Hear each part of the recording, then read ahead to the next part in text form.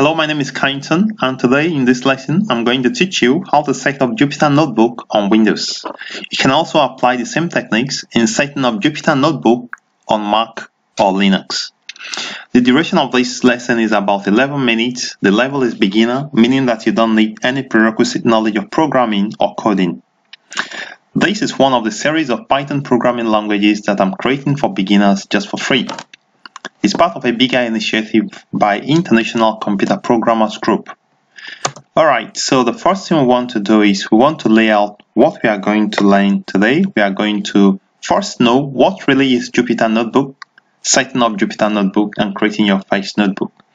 So what is Jupyter Notebook? This is very interesting. Jupyter Notebook is an application that is used for creating and presenting data science projects.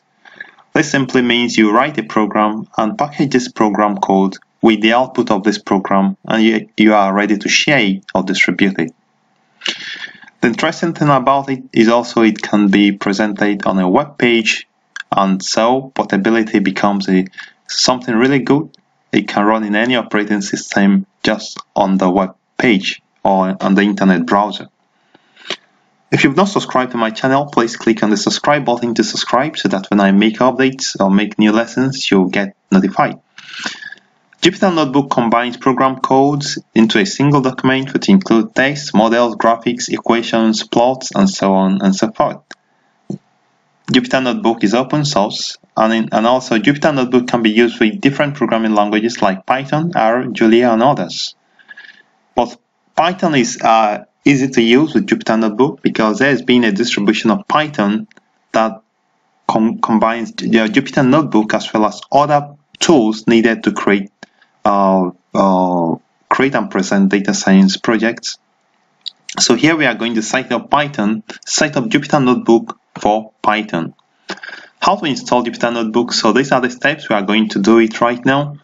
We are going to download Anaconda, install it. But if you already have Python installed in your system, go to your command line and just run pip3 install Jupyter.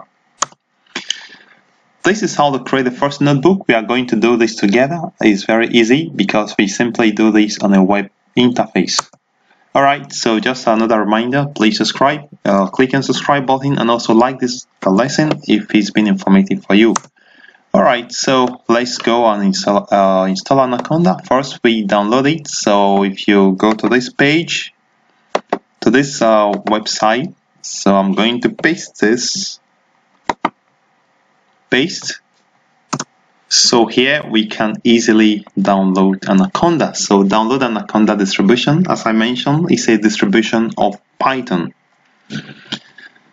So here you have Anaconda 5.2 for Windows, so I have Python 3.6 version, Python 2.7 version. So you actually click on 64-bit graphical installer. So if you click, it downloads. I already have downloaded it, so I'm going to cancel and just open the directory where I installed it, and then we can then start installing it. Alright, I have Anaconda somewhere in my drive these. So this is it. So just double click on it. If you've downloaded it, double click on it and it will start installing. So this is it. Next, I agree. So just for me, so where you want to install it, you just leave it the same way it is. So here you need to add Anaconda to path environment variable. This means that you can run Anaconda command from your command prompt. So I'm going to do this. So it's not recommended. Instead, open Anaconda with start. Okay, that is also fine. So just go ahead to install. It takes a couple of seconds to install. So as it is installing, let's go back to the presentation so that I could just show you around in the Jupyter Notebook creation steps. So to create a notebook, you open the Anaconda shortcut. So we are not actually writing any program on the command line. So when you open Anaconda shortcut from your start menu, that opens the dashboard. You click on new, just like you use Microsoft Word or any other application. You have new in the menu, is in the upper right side, and select Python 3.